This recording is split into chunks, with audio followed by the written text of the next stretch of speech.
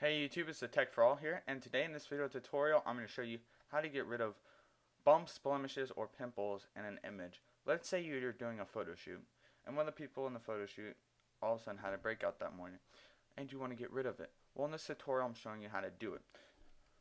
So what we're going to go over, we're going to go over to our panels tool, and we're going to click Spot Healing Brush tool. You can hit J on your keyboard. Then we're going to go over to our image. You'll get a little like circular brush here. And we're going to click and we're going to rotate around. I'm going to bump up my brush size here. Oops. If it lets me. There we go. I apologize, guys. I'm actually using a tablet in this video. But we're going to go on ahead and circle around our spots here.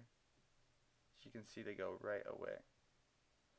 Now I also have Adobe CS5, so up here I have content awareness. By default, proximity match would be clicked.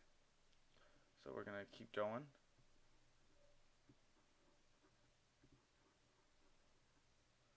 And we're going to keep highlighting over our red areas. As you can see, he has it really bad in his chin.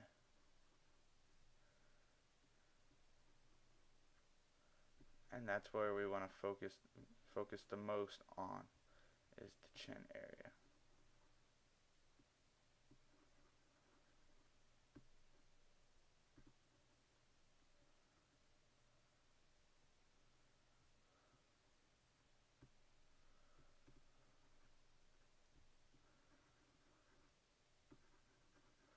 And we're still going. Now I'm just going to leave it how it is, because right there it looks pretty good. It looks like he had no red spots. Doesn't even look like he had acne there. Just a little red.